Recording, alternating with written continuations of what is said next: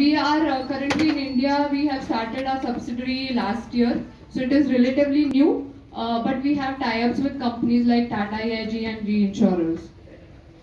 So just to elaborate on our agricultural condition in India and how we can help through FPOs to the farmers to understand the need of insurance.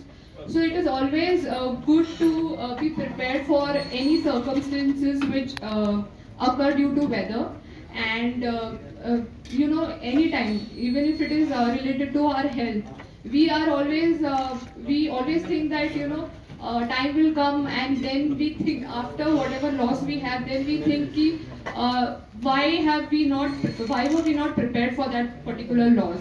So if in advance only if we are prepared for that particular loss, then in future we don't have to take decisions where people have that human loss as well.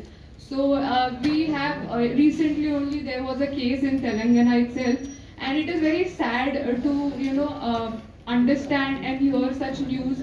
But then if we are prepared for such kind of conditions, these circumstances and these decisions will never come through.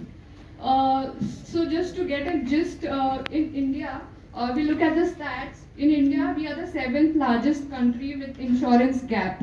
So if we look, there's a lot of gap in insurance industry, especially for agriculture, and there's like only 25% of the gross crop area is insured, 75% is not insured. Similarly, only 9% of the livestock, that is cow and all like the livestock poultry, is insured. The rest 91% is not insured. So you can see how huge gap we have in India for insurance, and we are not prepared for it.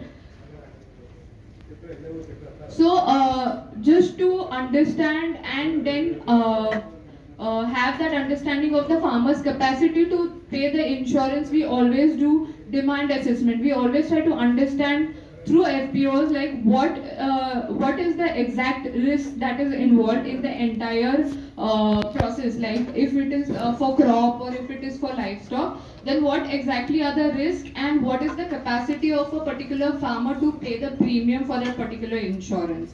And on the basis of that, we design the programs. It is not like you don't have a capacity and then we design a program and then you have to pay higher premiums, and then when you're not able to pay, then there's a policy lapse. So this doesn't happen over here. And for parametric insurance, it is always based on a parameter.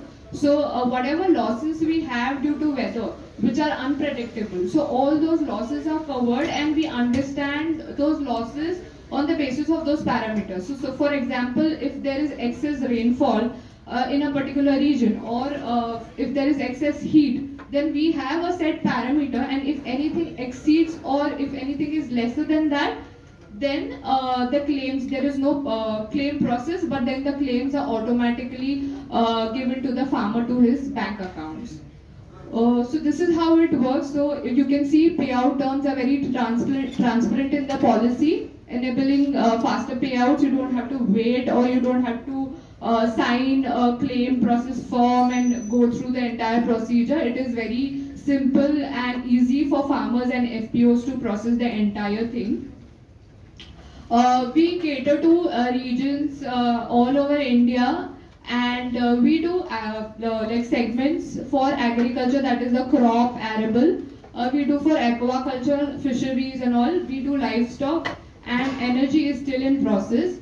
We have coverages for different sectors, like we do production, weather, credit insurance, health insurance for farmers and his family. So it all depends on what is the need and what is the risk involved in the entire process. This is just a process for your understanding. This is how the entire transaction takes place. So insured, like the farmers or an FPO or any other channel partner, comes through the entire process, and then there is a code from the insurer and the policy is issued. But the entire process is very transparent, and the farmers can also easily understand the entire process. Thank you. Good.